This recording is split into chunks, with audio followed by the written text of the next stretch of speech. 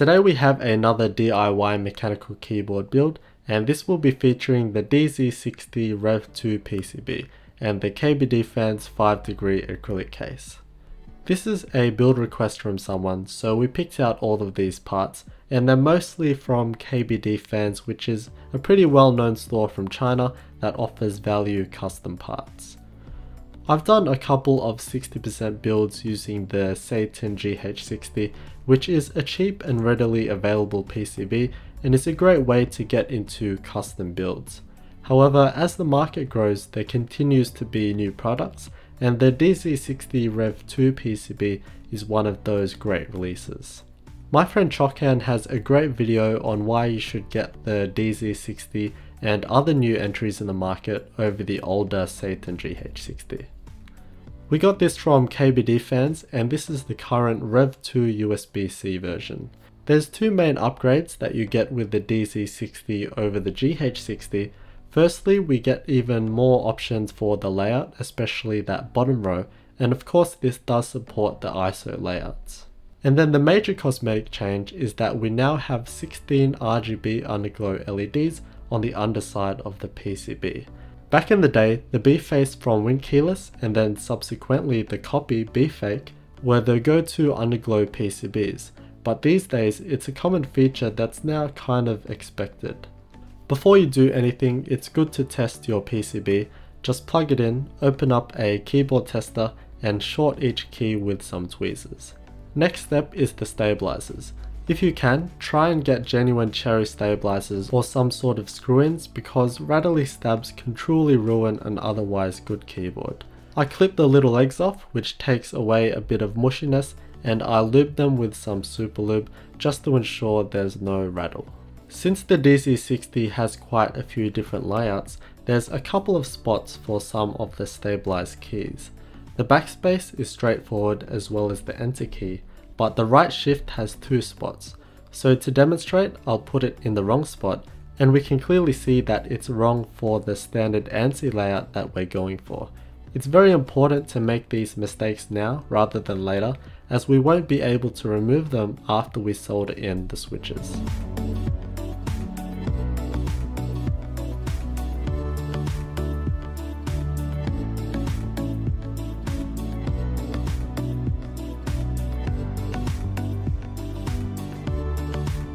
The same goes for the spacebar as well. You can lay out your keycaps to ensure that everything lines up correctly.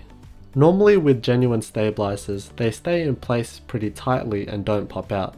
However, for the left shift key, there's two possible positions for the stabs in which share the same holes. So I found that they were way too easy to take out, which can be extremely problematic in a finished build, and can potentially result in you having to desolder the whole thing.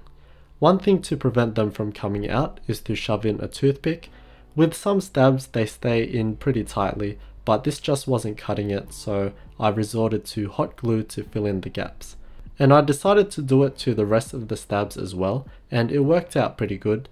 And the good thing with hot glue is that it won't harm the PCB, and it's very easy to remove if you want. Now to the plate.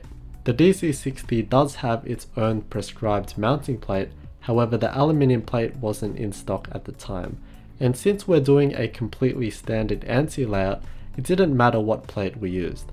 So we got this standard aluminium plate in silver. However, to take advantage of the available layouts, you have to get the proper plate that is sold on KBD Fans.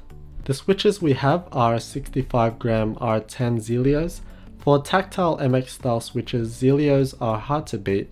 These are manufactured for Zeal PC by Gateron and have an emphasis on tactility and smoothness. However, it does come with a higher price tag as well. These are PCB mount switches, so they have the two prongs that go nicely into the PCB, so it's easy to make sure that the key switches are flush to the PCB. Sometimes the prongs can be too tight, preventing the switches from going all the way in, so if they are, you can snip them off.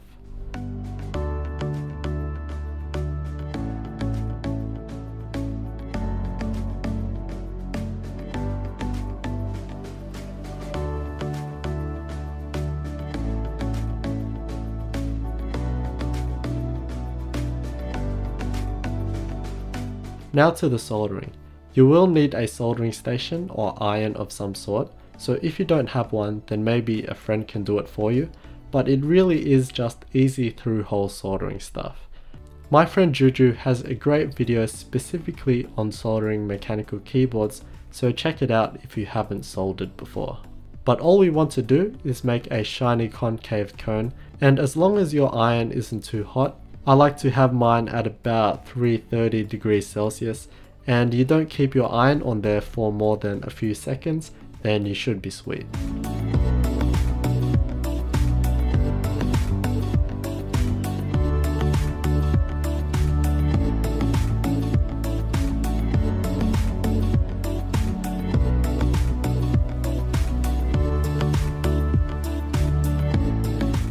The PCB also does support backlighting for singular color LEDs, so there's no RGB key lighting, and we have 3mm purple LEDs, and when installing LEDs, the longer pin is the positive with the shorter the negative, and on the PCB it will show the polarity with the positive symbol.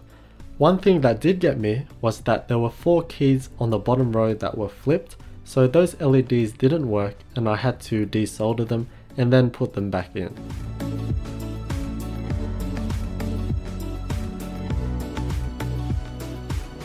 But anyway, here it is all done. The yellowy brownish residue for each joint is just flux, and you can clean that off with isopropyl alcohol if you wanted to. Alright, so now to the case. This is the 5-degree case from KBD Fans and is the frosted acrylic version. This is also available in the transparent acrylic and also the aluminium version in various colors. Before we do anything, it's always good to put on the rubber feet because the acrylic is easy to scratch. I've built a couple of frosted acrylic boards with the Tex acrylic case and the cheap Chinese ones, and this is a step above. This one adopts the KBD Fans 5-degree design, which they have in aluminium, so it has this unique angular aesthetic which is quite different to the usual just rectangular cases.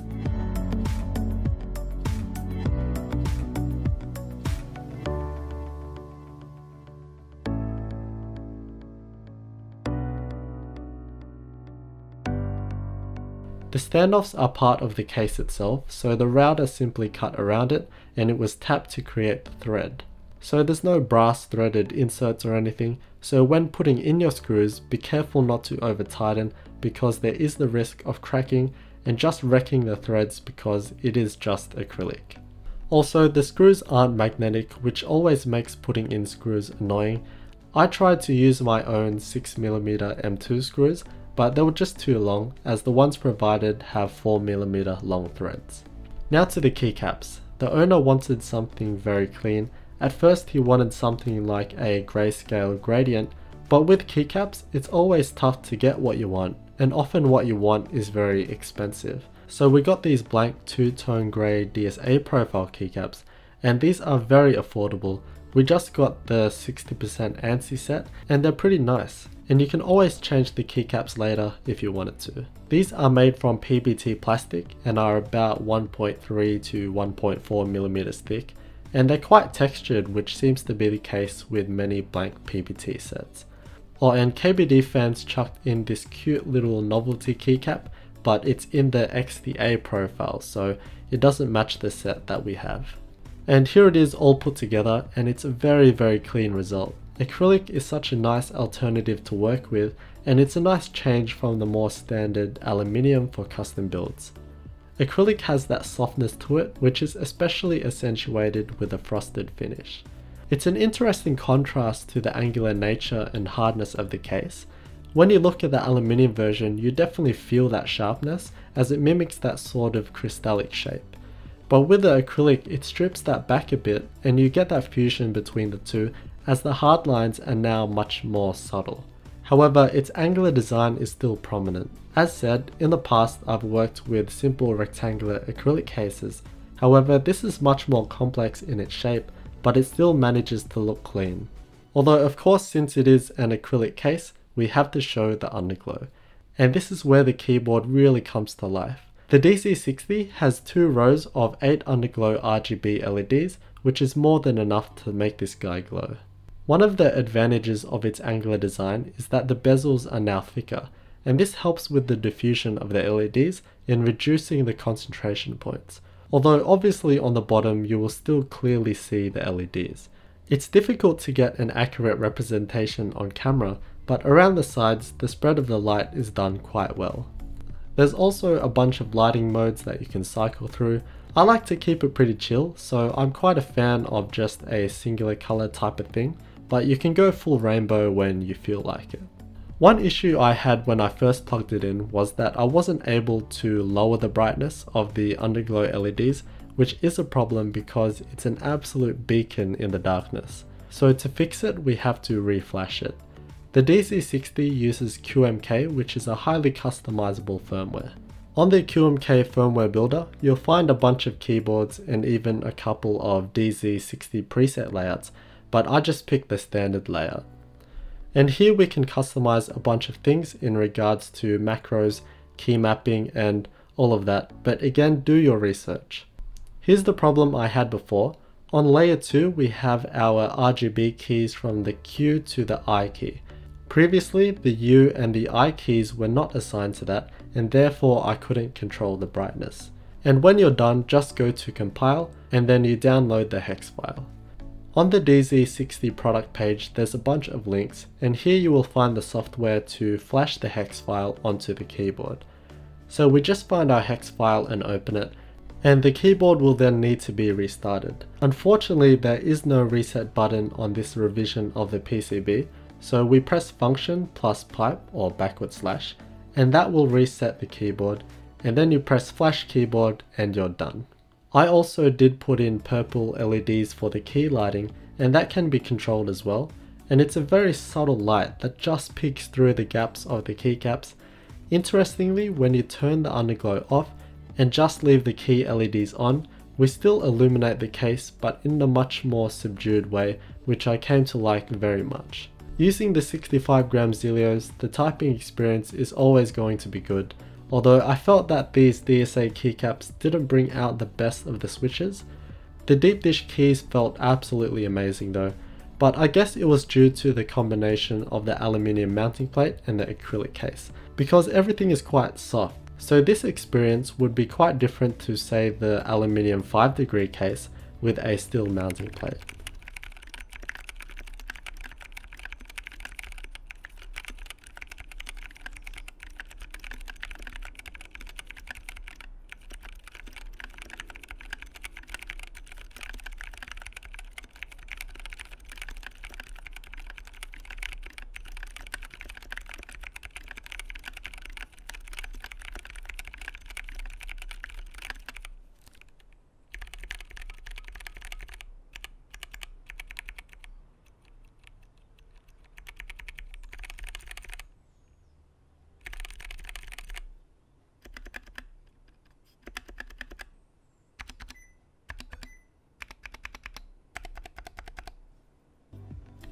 And also the rubber feet make this thing quite bouncy.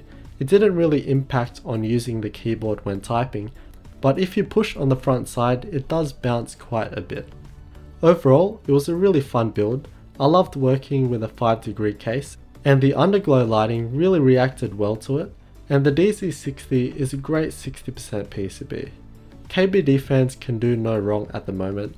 They're really riding the value mechanical keyboard custom wave, and they're doing it well, and it'll be interesting to see how long they can keep this up.